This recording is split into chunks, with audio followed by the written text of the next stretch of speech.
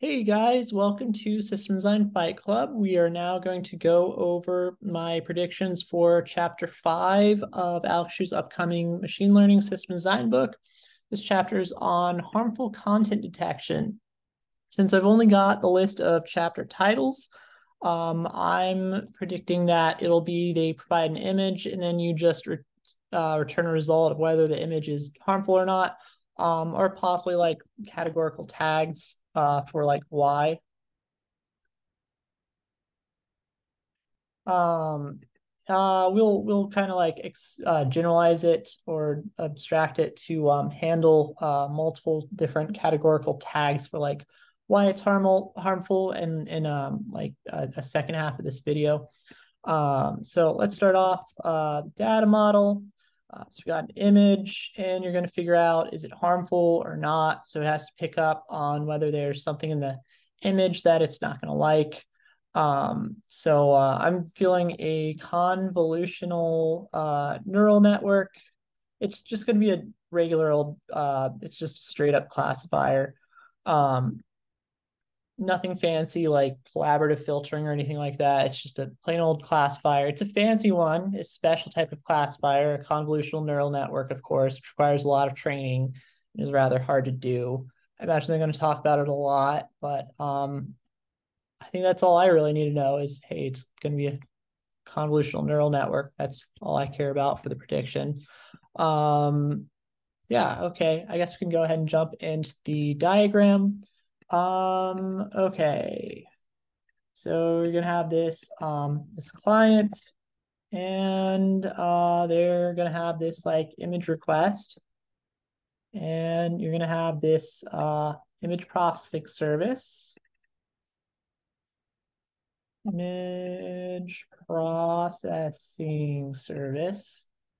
And you are literally going to pass an image file. I'm going to assume that the image is not so big that you might want to do a multi-part upload or stick it on an S3 bucket or something. I'm going to assume it goes over the network just fine. And you are going to need to have it directly on the image processing service. And the data model is going to be hosted directly on the service again this time.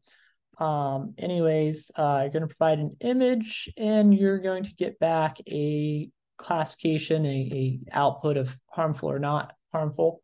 So you provide an image file, just like a regular old image, no image ID or anything like that. And then we're going to have a result of harmful or not harmful, just the output. And yeah, well, so you're going to need to train the model. Since it's a classifier, you have to have some labeled training data. They might go into how to get the training data, but you're going to need to have some kind of training data, probably be in like a data warehouse or something like that. You don't want to have it like directly in prod. You don't want to hit OLTP and do these huge pulls straight off of your prod databases that are doing online transaction processing. You're going to have these model training workers that are going to do a lot of processing. That could actually be an interesting problem is, what if the model training worker crashes like midway through training it? It can literally take days on end to train these models. You might want to do like checkpointing or something. I think so neural networks have these things called epochs. And so that would allow you to do like checkpointing is that at the end of every epoch. Let's go ahead and write that down. Checkpoints at the end of every epoch in case the worker crashes. Okay. It's going to be training a classification model. You're going to pull the training data into this thing, and we're going to get a model object out. You don't want to stick it directly into prod right away. Usually you're going to do some kind of A/B testing and stuff.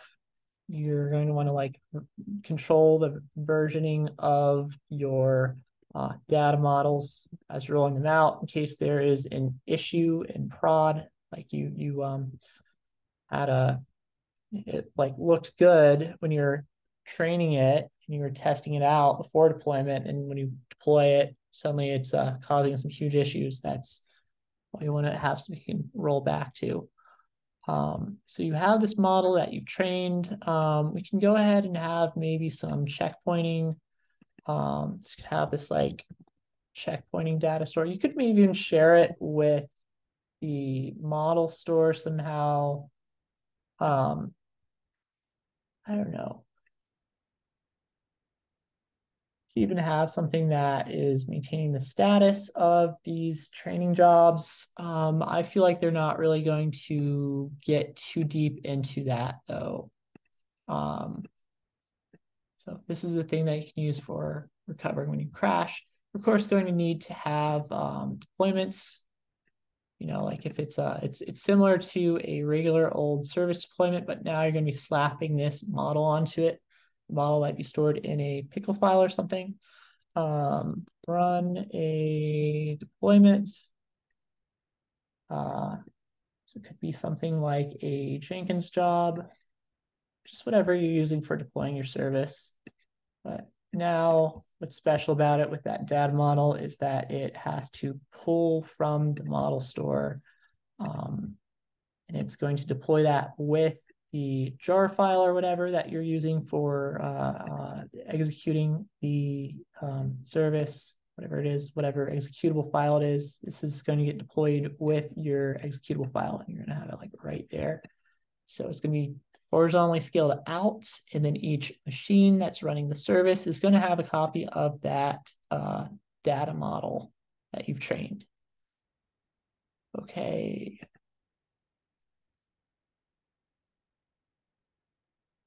What else did I want? Oh, that's right. I always wanted to have the input and output, and I also want to have a record of the outputs that it has given out. Let's do the data model first, though, just because I like to be so explicit with that. I've had some sources online that are not explicit with this, and they're really ambiguous and hand-wavy with it. I really don't like that. So it is an actual image, unlike some of the other problems, where it's like an image ID, or it's like the feature values that you've done PCA on to obtain and you put that in. It is the actual image that you stick into it. And then you get out a classification. So it's classification of something like harmful / not harmful. And we can do something a little bit more sophisticated here if we do the multiple different classification levels. And I'll circle back to that later on in the video. So we have that. And I also wanted to, so we can do like A/B testing on this, like I said. And so you might want to log your classifications that you're doing. So you might be passing image files that have some kind of image ID that you'd recognize, and you'd be like, oh, I know how that one is supposed to be. Although if it's on prod, I don't really know why you would keep running images that you've already classified before. There could be some kind of data issue in that you've seen the clients are complaining about getting incorrect classifications. So it could be helpful there. And then, so we're just going to record for the image ID. For each image ID that we handle, we're going to record it over here. So let's talk about the schema. I'm going to record that image ID. Let's say it's just something simple like 3470. We could do a UUID. Let's actually maybe do image UUID. Actually, yeah, that sounds like a good idea.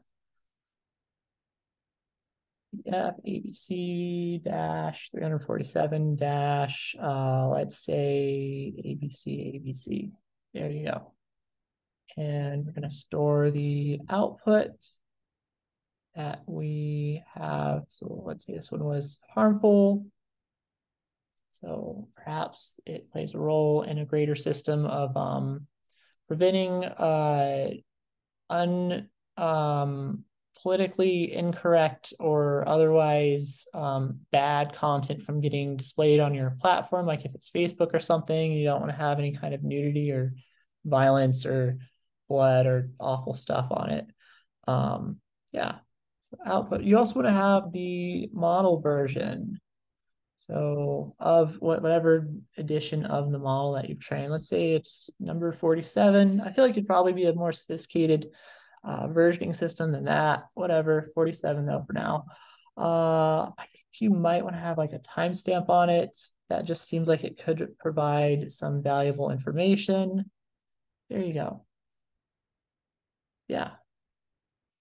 Okay, and then so how would this work? So you could this can be extended for multiple tags for so like it'd be hard to create a generalized thing that handles all the different reasons why it might be harmful.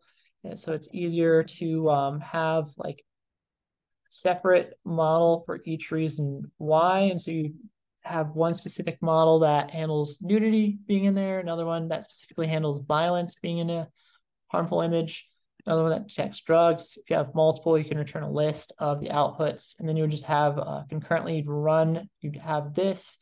It could have like multiple workers that it reaches out to, and each one is running a data model, and then they each return the results, store them. You have like a list of outputs, and it returns that list of outputs as well. So let's spell this out a little bit more.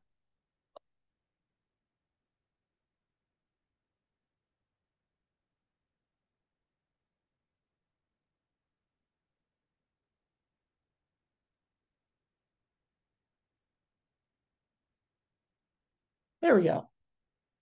I'm pretty happy with this. This looked a little bit, so I mean, I'm sure they're going to go on about convolutional neural networks a ton. They should. I expect them to. It'd be wild if they didn't, because it's a whole book about machine learning, even though it's context of system design. Yeah, I'm happy with this. So I guess we could cut it. Thanks for watching. I'll see you guys next time. Thank you.